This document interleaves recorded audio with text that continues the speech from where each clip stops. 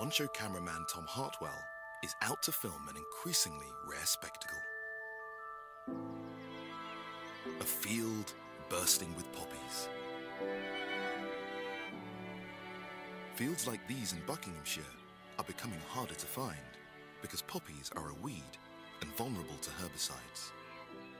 The scarlet common poppy was first brought to these shores from the Mediterranean by farmers around 5,500 years ago, mixed up with the crops they grew.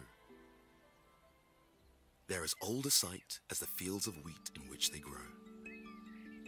They famously grew on the site of First World War battlefields after brutal conflict disturbed the sleeping seeds, inspiring John McCrae's poem, In Flanders Fields. Poppies have adapted to grow quickly when the soil is disturbed. Their seeds can lie dormant for up to 80 years, waiting for the correct conditions to get the first chance to grow. Sunlight, oxygen, and the slightest abrasion of the moving soil helps to stimulate growth. Before farming, wildlife would have been enough to prompt them into life. Rabbits would have moved seeds to the surface when digging their burrows, triggering the plants to sprout.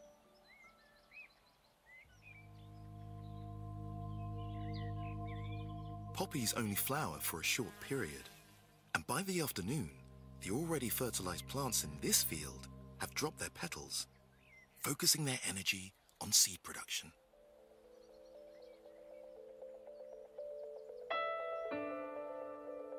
As some die, others quickly take their place. Tom returns in the morning, and to his relief, the poppies are back to their normal splendor. You know, for this to have regenerated overnight is quite incredible, really. And it makes me a very happy man too, because I've now got poppies which I can film. There can be hundreds of millions of seeds in a field, and many will flower over the course of the summer. These flowers are open to everyone, increasing the biodiversity of the field. Poppies can't fertilize themselves, so need all of the help they can get from bumblebees, who love the large bowl-shaped flower. A single poppy plant can create up to 60,000 seeds in one seed head, ready to be spread by the wind.